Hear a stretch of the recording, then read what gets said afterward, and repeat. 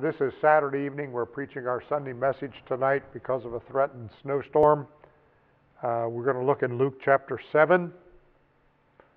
And we've been there before a couple of times already. And last week we looked at 4 windows that we have in Luke 7.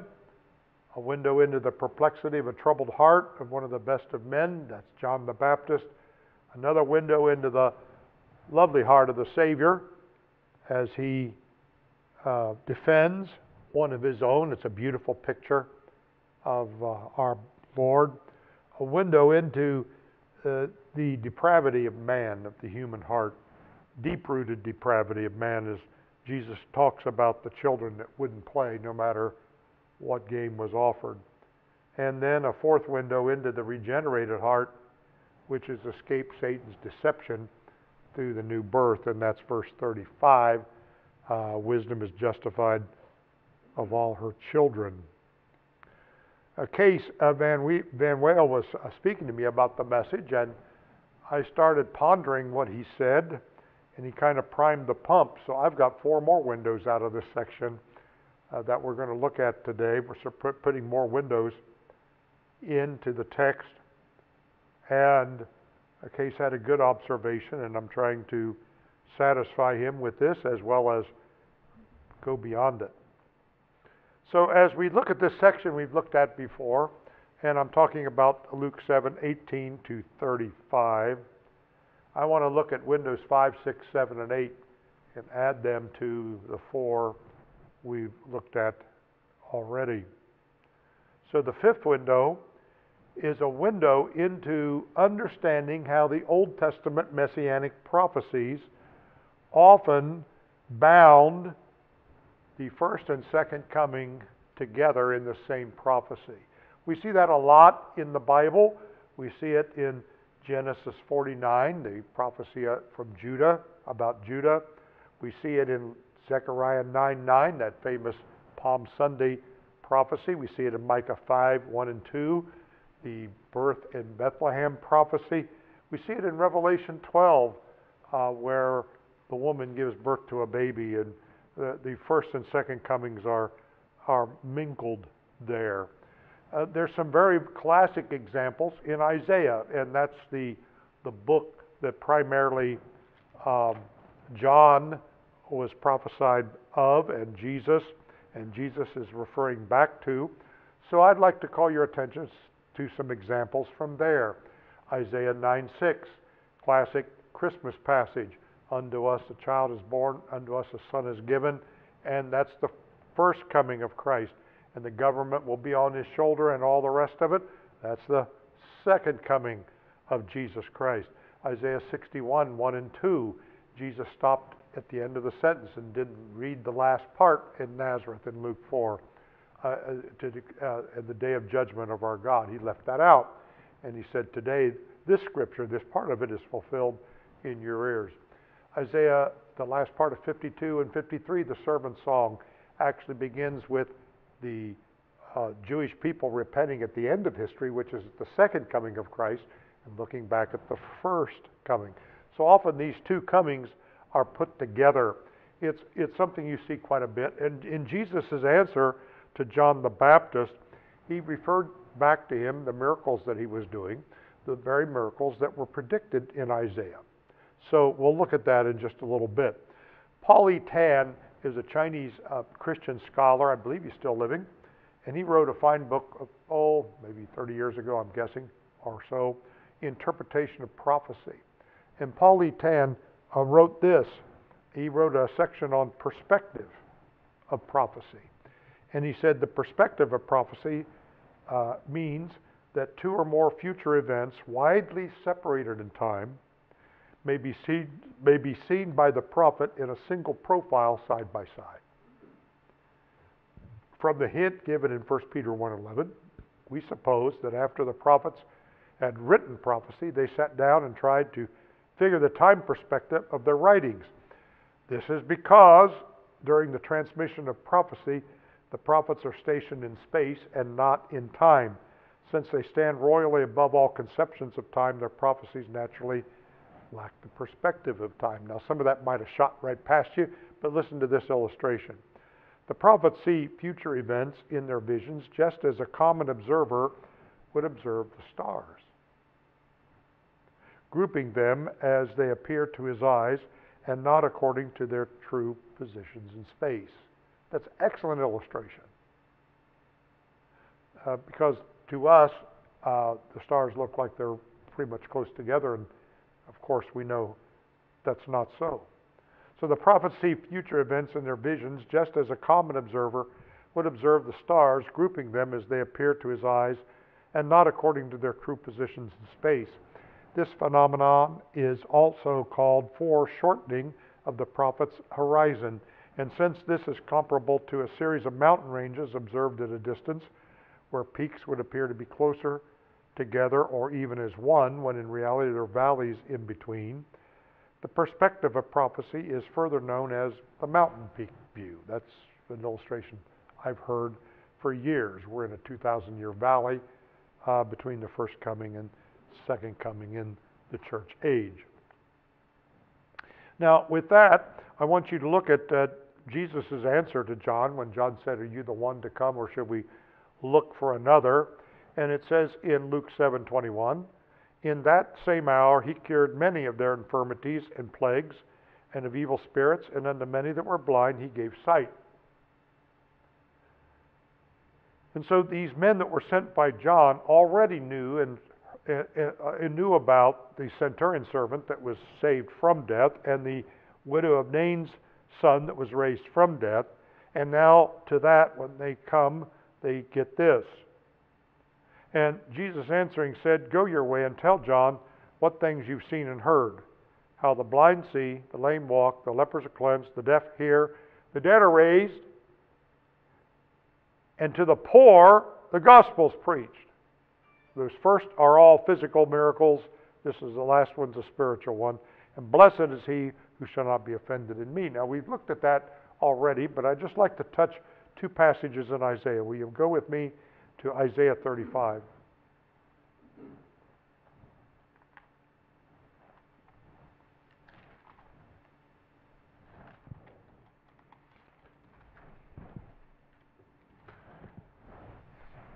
Isaiah 35 certainly is a prophecy of the second coming of Jesus. There's no question about that in the context of this. For instance, in chapter 35, verse 1, "The wilderness and solitary place shall be glad for them, and the desert shall rejoice and blossom like a rose." And that's certainly a second coming prophecy. "Of blossom abundantly and rejoice, even with joy and singing. The glory of Lebanon shall be given to it, the excellency of Carmel and Sharon. They shall see the glory of the Lord and the excellency of our God." That's a second coming prophecy. But notice, if you will, just real quickly in verse 5. "Then the eyes of the blind shall be opened, and the ears of the deaf shall be unstopped. Then shall the lame man leap as a hart, and the tongue of the dumb sing. For in the wilderness shall waters break out, and streams in the desert.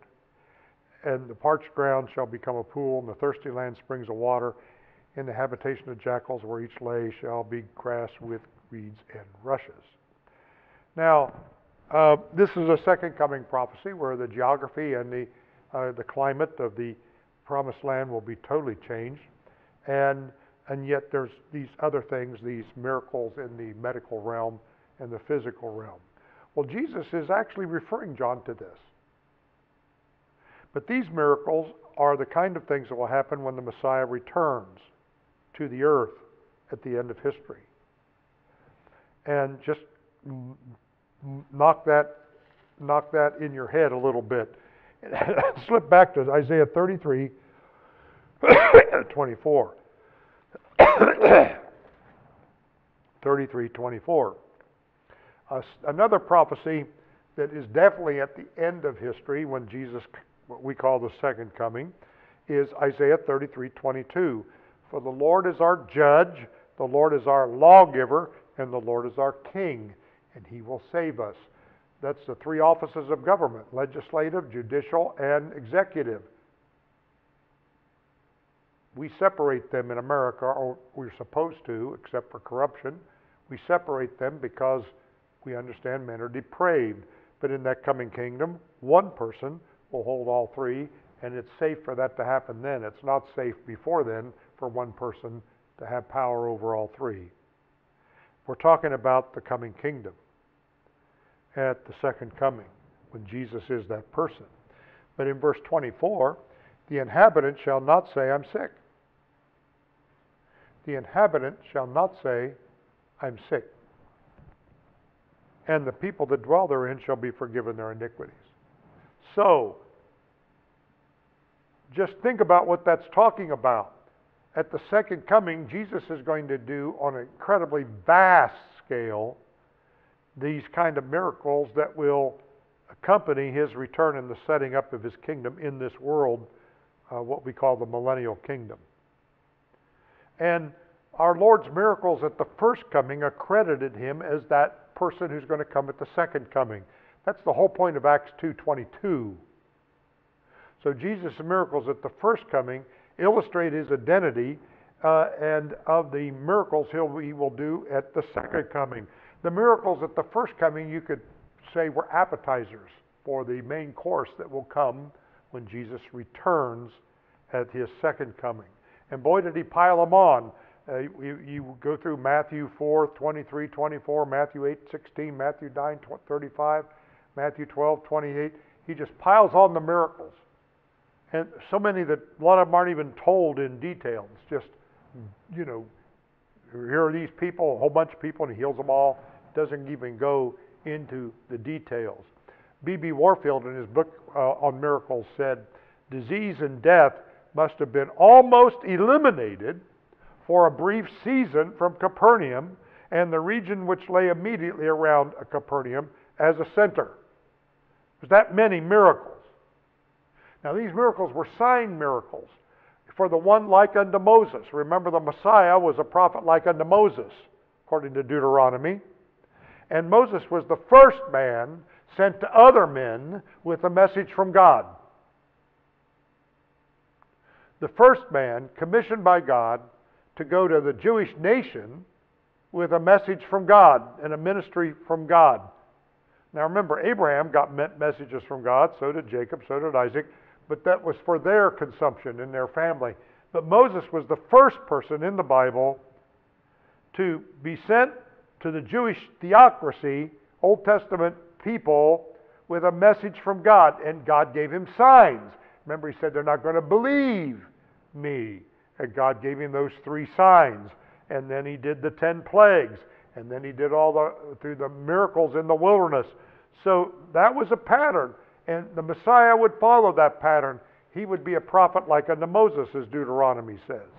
And so Jesus had those accrediting signs, as Acts 2:22 mentions in many other passages. So what an important section this is, a window into how prophecy works.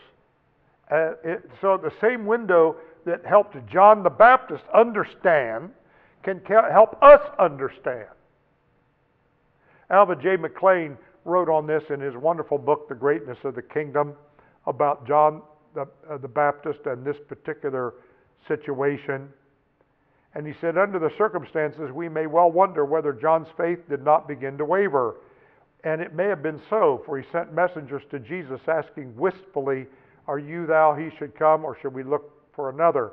Now the answer of Christ to John not only furnishes an infallible guide to the interpretation of the Old Testament prophets, but also clarifies the exact relation of his own message to their vision of the kingdom.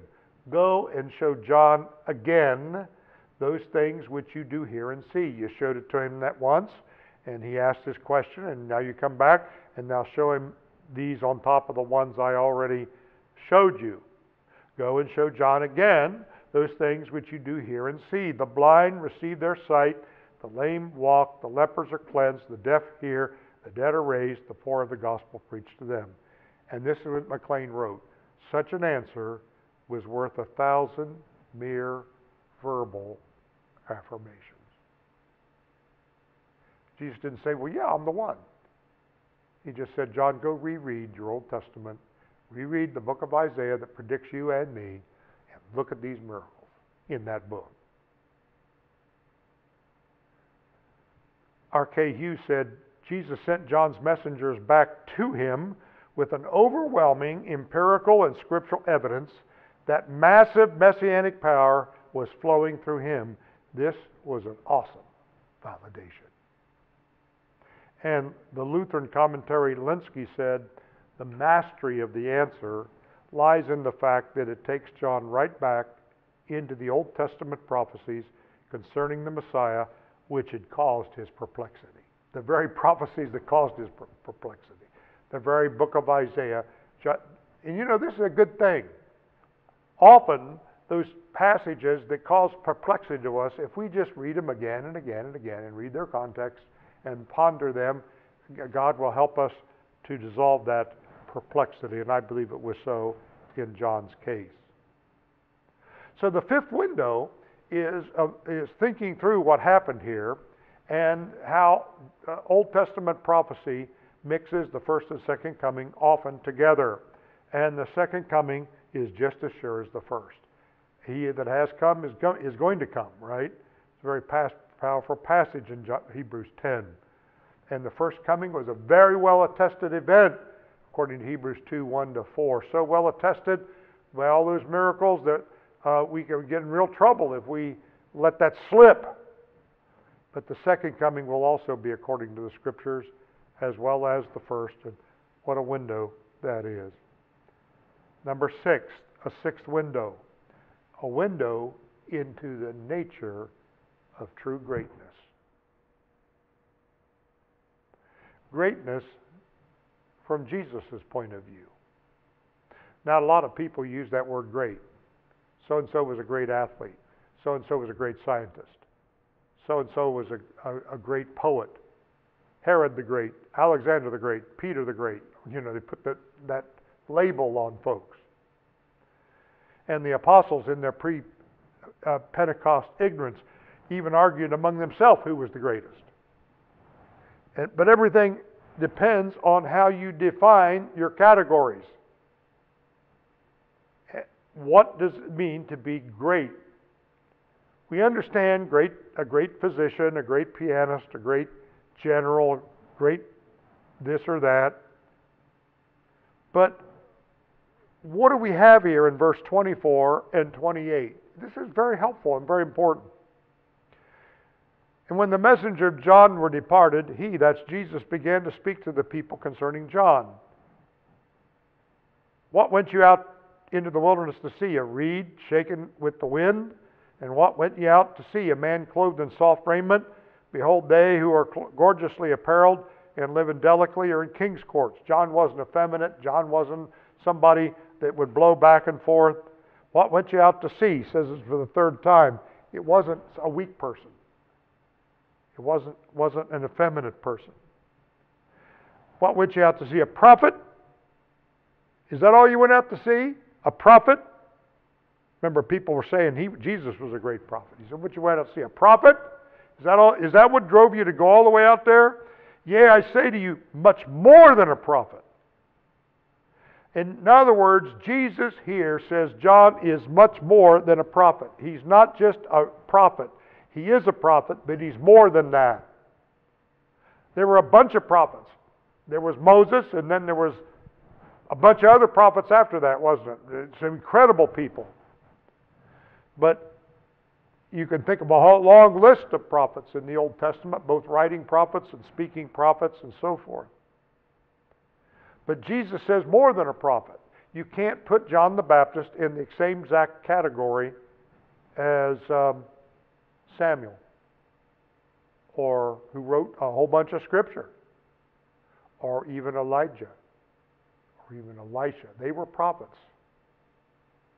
And of course there were many more. Nathan. There were many other prophets. John is in that category, but he is also above that category. He's more than a prophet.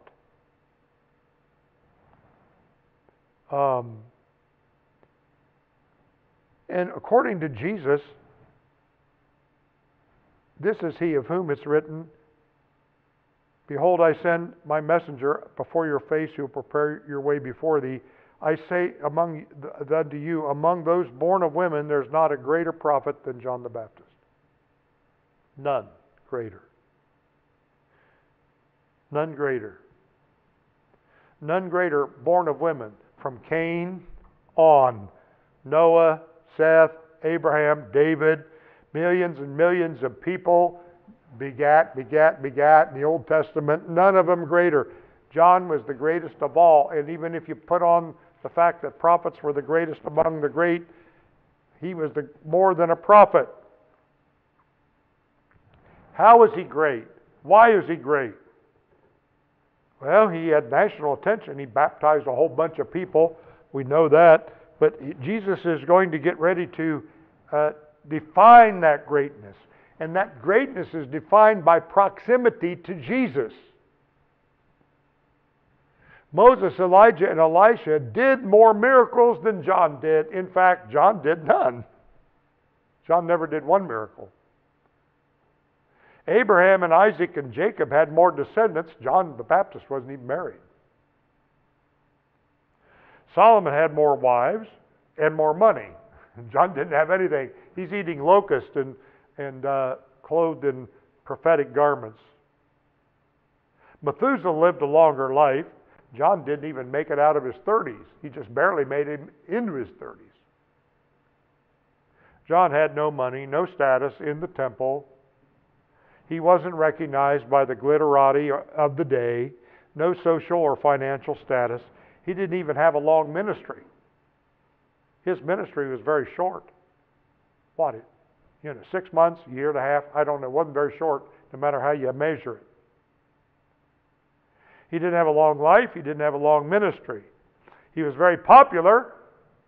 He was a very popular preacher. National repentance took place, even if not everybody repented. A whole bunch of them did.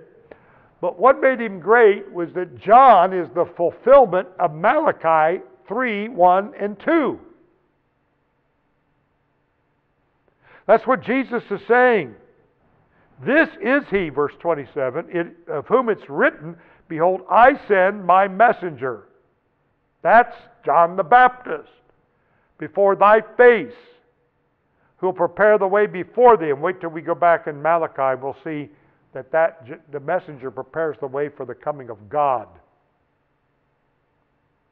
And if John's the messenger, that means Jesus is God, but I'm getting ahead of myself. J.W. Shepherd said the most wonderful tribute ever passed on a mortal being was what Jesus gave to John. And Jesus now endorses John as the forerunner promised in Malachi, as the Elijah who was to come. Norval Geldenhuis, the Dutch commentator, said of John the Baptist, he's the last envoy of the Old Testament, is nearest to Christ, and as thus the most important of all. He takes a lower place than even the most insignificant member, but he takes a lower place than even the most significant member of the New Covenant. He belonged to a period of preparation and had not yet learned to know Jesus as the crucified one, as the risen Redeemer, as the one who through his Spirit makes his habitation in the believer's heart and life. He didn't live long enough. He didn't live long enough to even see that. Joel Green said, John has incomparable significance, is traced to his role as a precursor. So it was his proximity to Jesus. It was his nearness to Jesus as the last of the Old Testament prophets. All the prophets prophesied until John. So he's the go-between. That's what made him great. Proximity to Jesus. Now, seventh window. We are those who are greater than John. And this comes down to Case's question. Because Jesus said, the least in the kingdom is greater than he. Verse 28. John was there's no greater prophet than John, but he that's least in the kingdom is greater than he. We know more, we have more, we're closer to Jesus than John the Baptist in his lifetime. He's closer now, but in his lifetime ever got to be. Here's a key thought and a wonderful thought. It ought to humble us to the depths of our souls. I have a greater position than John? You have a greater position than John? New Testament scholar Darrell Bock said of John the Baptist, he represented the end of an era and pointed to the dawn of a new era of realization in God's plan. Yet John's greatness is nothing compared to those who participate in the new era's blessing and benefits. Jesus' remark in verse 28 is one of the greatest affirmations of the believer's status in Scripture. To belong to the kingdom is a great privilege. John is the bridge between the two eras.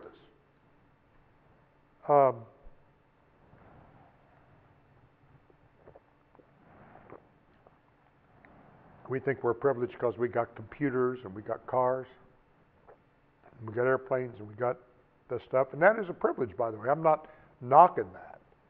Do you know the first president to ride in an airplane? Teddy Roosevelt. Took a ride with one of the Wright brothers in their airplane. Spontaneously. I bet the Secret Service men were freaking out on that one. But he was actually the first president to take a ride on an airplane. No president before him ever had that opportunity. But now our presidents regularly ride on Air Force One. Is the helicopter Air Force Two? Something like that. Marine One. I mean, they got all kinds of things. R.T. France said, the age of promise is giving way to the age of fulfillment. Old covenant is superseded by the new. Jeremiah 31, 31, 34. So there's a vast superiority of the privileges that we enjoy in the New Testament compared with the privileges the believers had in the Old Testament. Now, just think about this. If the least person in the kingdom is greater than John the Baptist, if the least one is, that means they all are. Right? If the least in the kingdom is greater than John the Baptist, then everyone in the kingdom is greater than John the Baptist. Everyone. Everyone that's in this kingdom Jesus is talking about, just an observation to make, is greater than anyone in the Old Testament. Sometimes we kind of wonder, I wish I'd have been in the Old Testament at the Exodus or, with Abraham or some of those people. That would be pretty cool to be with Elijah and some of that. Well, I do the same thing. Sometimes I think, I'd like to be in the Old West and be at the cowboy. And then I read about cowboy days. And I think, I'd like to go out back there for about 2 hours and then come back in a time machine. But wouldn't want to live there. We have tremendous position and tremendous privileges and tremendous spiritually. Alexander McLaren said, greater depends not on character but position. The lowest in a higher order is higher than the highest in a lower order. I'll say that again. The lowest in a higher order is higher than the highest in the lower order. Think about a basketball team, the varsity versus the reserves, right? The highest in the reserves is lower than the lowest in the varsity, and so forth. And everybody in the varsity is higher than those in the reserves. So that's a picture here. So the lowest in the coming kingdom is greater in position and privilege than those before that coming kingdom. Now, let's ask this. Is the church the kingdom? Are they equated? No and yes.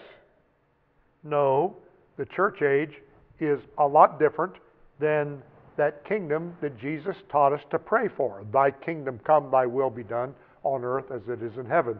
We now pray it for that kingdom to come. We are the church. There is a theocratic kingdom, a restoration of the kingdom of the Old Testament. And that kingdom is going to come when Jesus comes at the second coming. I'm a classical dispensationalist. I believe that. And we are now living in a time of the Messianic King's absence. If we can even say it, between his reigns, between his first coming and second coming, according to Matthew 13. He's not on earth, he's ascended, and he's in heaven. We're waiting for that kingdom. We're not in it. We're waiting for it. It's coming in the future for us. 2 Timothy 4:1, 2 Peter 1:11. We're not yet personally in it in the sense that we're reigning with Christ then, but we are going to inherit it according to 1 Corinthians 6:9, Galatians 5:21, Ephesians 5:5, and James 2:15. We're going to inherit it. We're looking for that inheritance. And we're not yet reigning. Paul said that in 1 Corinthians 4:8, right? I would you would reign, because then we could reign with you. So but we do have a position already, and I want to look at a couple of verses. Colossians 1:13, and if you read Alva J. McLean's Greatness of the Kingdom, you know I've got this from him years ago.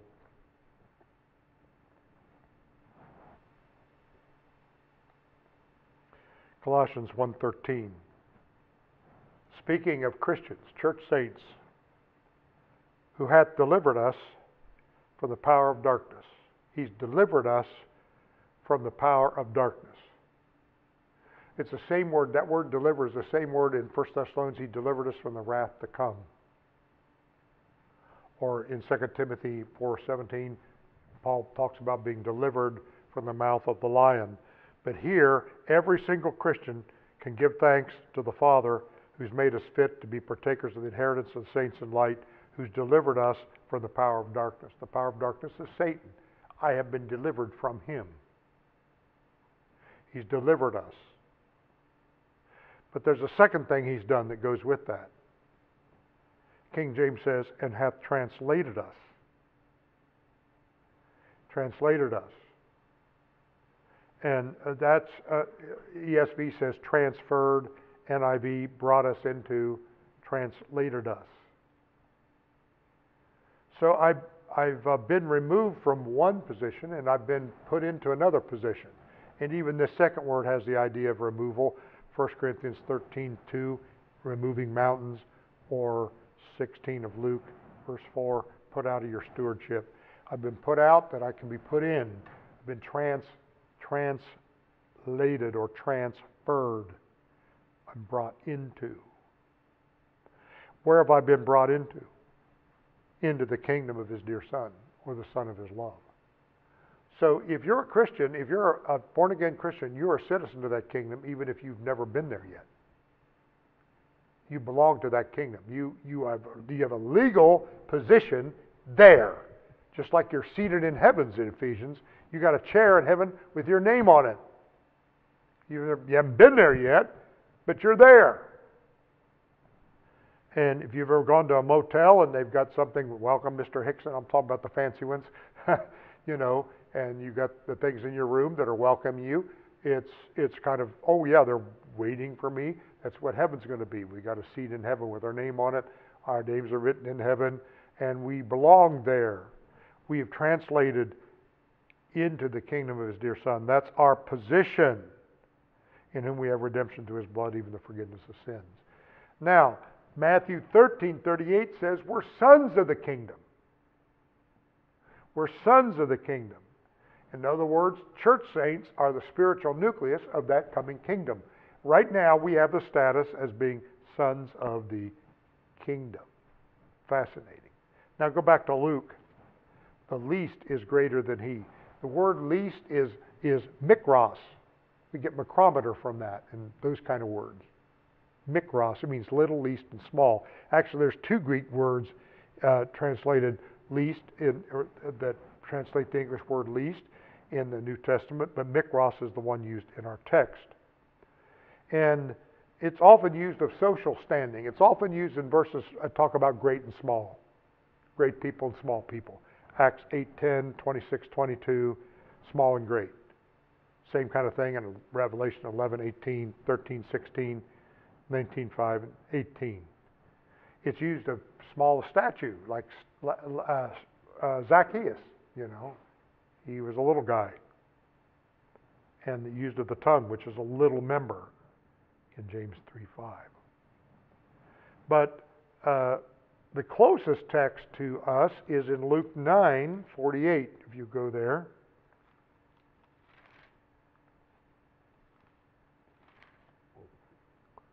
Start reading in verse 46.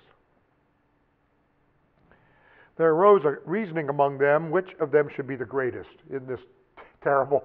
But it happened. And Jesus, perceiving the thought of their heart, took a child and said unto him, Whoever shall receive this child in my name receives me, and whoever receives me receives him that sent me. For he that's least among you, the same shall be great. So, Jesus got different ideas of what greatness is, right? As far as practical life is concerned. But that's our same word. But our text, back in Luke 7, refers to the least in the kingdom is greater than John in the sense of this: greater privileges, greater position. And so, least in that coming kingdom has greater privileges and greater position than the greatest privileges or position in anybody in the Old Testament. John baptized with water, but John was never baptized by the Holy Spirit. We've been, and the early church was. Jesus baptized by the Holy Spirit. John baptized with water, but he was never baptized by the Spirit. There's another verse in Luke 10:23 and 24. Blessed are your eyes that see what you see, for I tell you that many prophets and kings wanted to see what you see and did not see it, and hear what you hear and did not hear it. Luke 10:23, 24.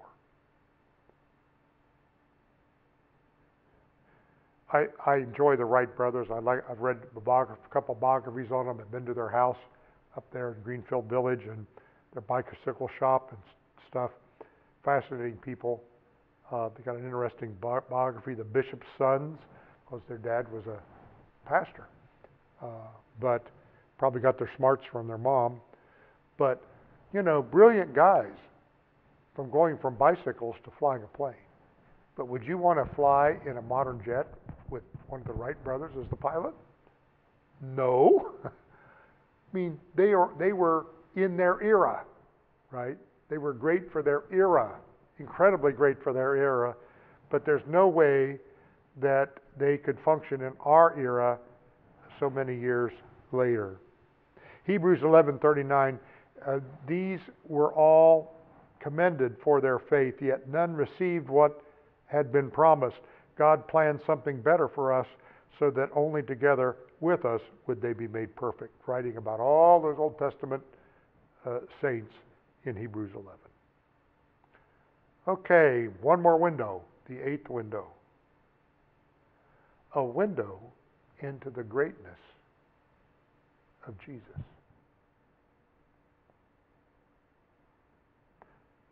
I don't know who the least in the kingdom is. Paul said he was the least apostle and the least of all saints. Maybe he's it. But there's been a lot of sinners after Paul, and I'm sure I'm under him, so I don't know. But I do know who is the greatest in the coming kingdom. I do know that. That I know. Jesus is the King of kings and the Lord of lords. And as the hymn writer said, the Lamb is all the glory in Emmanuel's land. Here, Jesus is making a really wonderful claim about himself.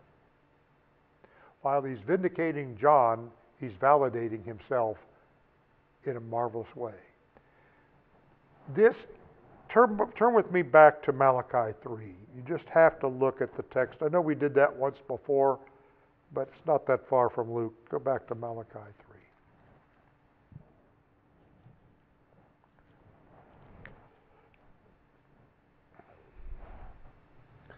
Malachi 3, verse 1.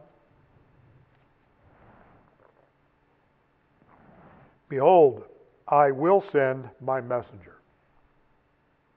And that, in the New Testament, is John. This verse is used in every one of the four Gospels to refer to John the Baptist. God is speaking. If you go back to 2:17, God is being criticized, and God is speaking here. Behold, I will send my messenger, and he will prepare the way before me. Now, the New Testament changes that in its translation, but the Old Testament text says, he shall prepare the way before me. And the Lord whom you seek shall suddenly come to his temple. The me there is the Lord whom you seek. And he's going to suddenly come to his temple, even the messenger of the covenant. So John is the messenger. Jesus is the messenger of the covenant. And the messenger of the covenant is the Lord. And the Lord is God. So if John's the messenger, Jesus is God. That's really, I thought so much about this, I wrote my master's thesis about it in Mark 1:1-3. The same is true of Isaiah 40, verse 3. The voice that prepares the way in the wilderness, make way for our God. The voice is John, and the person he's making way for is God. And Isaiah 40, 1-3 is used in all four Gospels of John the Baptist and Jesus, just like Malachi 3 is. This actually takes your breath away. If you go back to Luke chapter 7, Jesus is vindicating John before the crowd. He's not a weak guy. He's not an effeminate guy. He's not even a prophet. He's the greatest of all prophets. He's the forerunner of the Messiah. And if he's the forerunner, he baptized me. He introduced me to Israel. I'm not only the Messiah, but because of the prophecies that predicted that the voice and the messenger would introduce God to the nation, I am the God incarnate Messiah. That's who I am. Jesus is much more than even John expected. He is not only the Davidic king, he's the God incarnate Davidic King of kings and Lord of lords. This is stunning. And it comes from his own mouth. If you go back in Luke chapter 7, I just get it. Let's just start reading in verse 26. What went you out to see a prophet? Yeah, I say to you, much more than a prophet. This is he of whom it's written, behold, I send my messenger before thy face, who shall prepare thy way before thee. The thee there is God. It's quoting the Septuagint instead of the Hebrew text, but it's still God. But I say to you, among those that are born of women, there's none greater than the prophet, than John the Baptist, and he that's least in the kingdom of heaven is greater than he. But this claim of Jesus in defending John is a declaration of his own incomparable significance. So, what a stunning thing. Leon Morris says of verse 26 and 27, it presupposes a full consciousness of the finality of his own mission to Israel. Jesus couldn't have said this if he didn't know who he was. I'm not a Messiah, I'm the God incarnate Messiah. John was the greatest because he is the last in the line, and after him, it's me, the fulfillment of all prophecy. It's incredible, stunning. Now, all of this goes back to Luke 1 and 2. And what early chapters of Luke were saying. In 1:15 and 17, in 1:35 and 1:43, and 1:76. All of this has been said before by those early prophecies comparing Jesus and John. So what do we have? What do we have here? 4 more windows to add to the 4 windows last week. I'm the one using windows, the word windows here. These are spiritual picture windows to enable us to see significance of this particular section. But there's a problem. And as we conclude, I want us to think about this. Windows do nothing for blind people. When I add up these 8 windows, and I believe it's honest to deal with the text the way we have in these 8 windows, I think, wow, this is good stuff. This is wonderful stuff. This is thrilling stuff. This is awesome. I see this, I see this, I see this, I see this, and I see this, and probably there's more windows here that I haven't seen that God has here that I haven't grasped. But more windows won't do anything if you're blind, whether you got 1 or 8 or something in between. A blind person cannot utilize a window to see anything. So we not only need windows, we need eyes, and we need light. And that's where 2 Corinthians 4 comes in. Turn there, if you will, 2 Corinthians 4.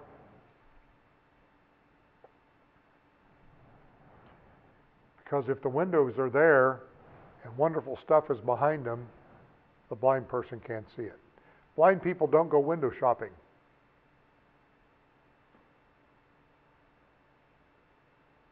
They can't do it. There's nothing for them to see. Remember the stores in the old days used to have windows full of stuff for you to buy. People would just go walk in the streets and go window shopping. Blind people can't window shop because they can't see.